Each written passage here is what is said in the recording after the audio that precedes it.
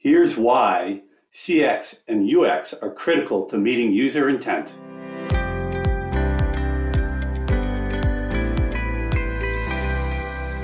Hey everybody, Eric Enge here.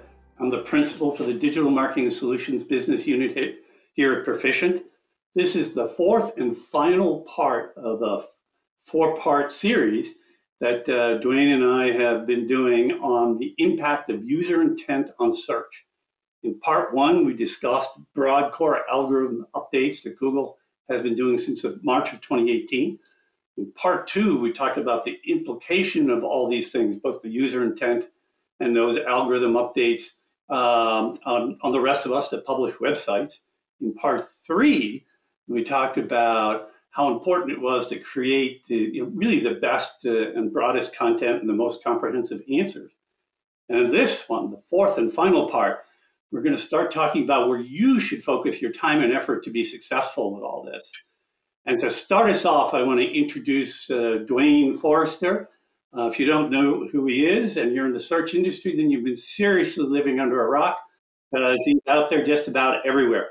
But thanks so much for joining me again, Duane, and let's go. Absolutely, Eric. Again, thanks for having me on the show. I'm so grateful we got to do this four-part series. This is awesome. For those who don't know, Eric and I have a very long relationship, and we're good friends. We spend a lot of time talking outside of this environment, so it's always nice to get things on the record and actually share this with you. And it's funny because out of everything we've kind of talked to, as I go down through the notes that we've had on the show and the different topics, the one thing that really kind of gets me is at some point we have to have this conversation that we're having right now is, what do you do? Where is the rubber meeting the road? Where is it at? And what do you focus on? You get up in the morning, you have your coffee, you go to your computer. What are you focused on? How are you prioritizing, and what are you prioritizing? And, I think a really good way to look at this is take a look at dominant players. So let's call out Google in the world of search, right? That's pretty easy. What have they been focused on over the last 5 years? Because when you see what Google is focused on, it suddenly starts to become important, and you suddenly understand what you should classify as important. So look, I'm not saying the keyword research you were going to do today isn't important, because at some point you have to do that. But really, for me, for my money, I see what Google's investing in. They're investing in the core user experience, in the customer experience. That's what they're looking at. I want you guys to go look up a white paper that Google did last summer called The Messy Middle. It's going to talk about the new customer journey. And I know we're all burnt out on customer journey, but bear with me. The customer journey has always been here. It will always be here, whether we're bored with the phrase or not. It is your funnel, that path to conversion, the money you want. So you're never getting away from it. Go take a look at what they had to say in that white paper, because it's not linear. It's more like a ball of yarn. It's a bit of a mess. And you have to understand where your value is throughout that process so that you will own the customer journey. And if you look at investments Google has made, if you look at the technologies, if you look at the improvements in search, if you look at the new features that we've seen, all of these things generally align that way. And take it a step deeper.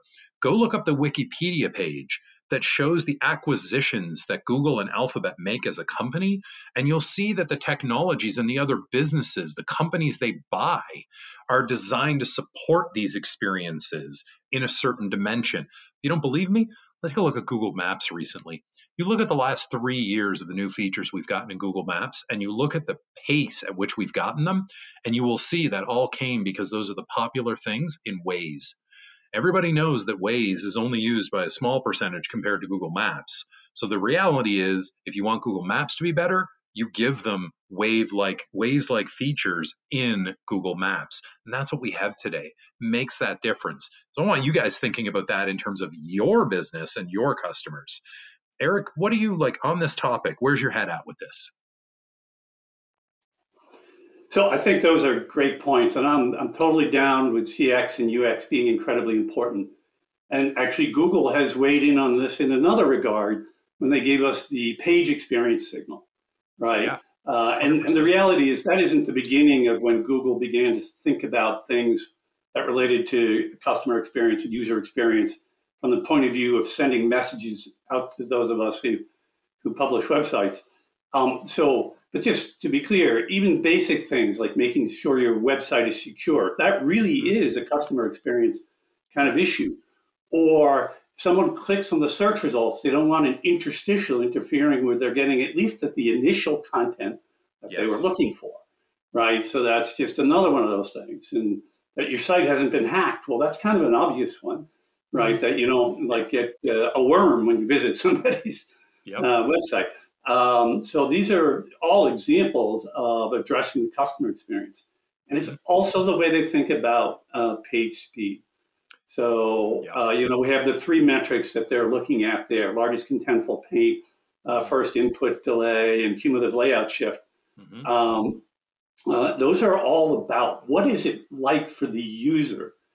And these are really, really good things for us to think about and take our clues from, right? So especially on the page speed side of things, it's like Google, who has more data than anybody, has given us what they think the 3 most important aspects of page speed are right there. So, okay, I'll stop worrying about time to first byte. Right.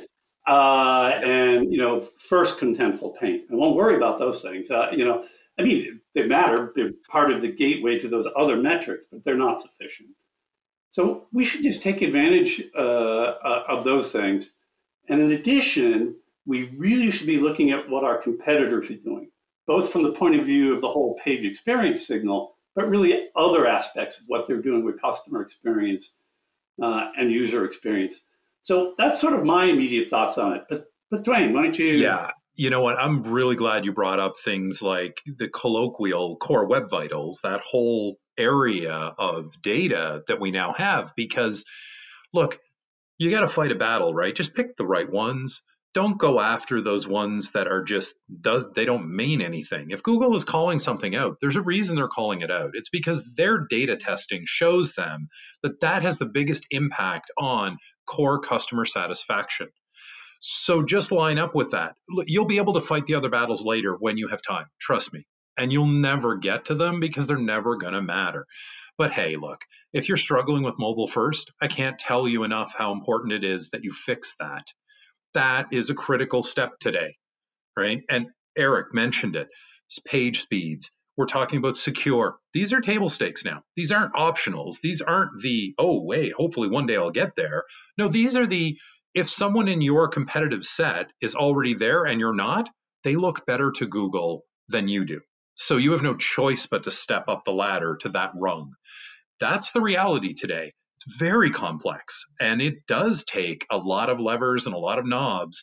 You have to move these things, and the mix is a little bit different today. Hopefully, over the last 4 videos here, we've given you guys some clear guidance, some good ideas at the very least.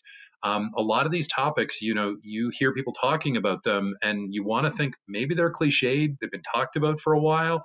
No, they're talked about because they're fundamentally important. That's kind of where my head is, Eric. I couldn't agree more. So, all of these things matter. From the beginning to the end, it really gets down to how are you matching up with user intent and creating that great user experience and customer experience. I thought of one other thing. I want people to make sure they keep this in mind. When you're using the tools and you're looking at your Core Web Vitals score, you get this nice graph. It's a circle, and it's going to give you a number, and it's going to be color-coded. Don't panic. Geez, don't panic, right? Like if you score a 30 and you're in the red, take the time to run your competition through this thing.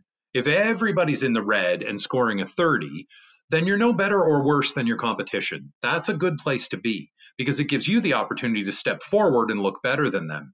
If you're scoring a 30 and they're scoring an 80, you might want to grab some panic sauce at that point and get moving. But just keep that in mind, right? That's my final thought.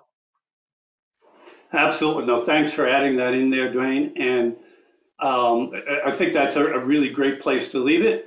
So hopefully you've all enjoyed this particular episode, as well as the whole 4-part series that Duane and I have done on user intent and its impact on search. And if you've enjoyed these episodes, please click on the subscribe now button below, and you won't have to miss any future episodes of Here's Why.